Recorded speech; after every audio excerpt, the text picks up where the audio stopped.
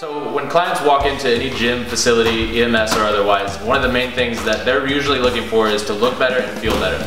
Exercises like this, where they're doing a lot of movement, but not a lot of things are necessarily happening for them. The burpees originated in the military in order to do one thing, and that's weed out young men or the weak who are not able to move forward in their conditioning. So applying that to a client doesn't really make sense when their goal is to look good and feel better. Another exercise flaw that is found in the gym is using very light weight and rapid movements to try to produce any kind of change for somebody trying to look better. Very similar to the burpee in a way where a lot of different things are happening, but not a lot is being done to challenge the body and try to produce or create change. And last one for this week is the common use of unstable training in a client's program.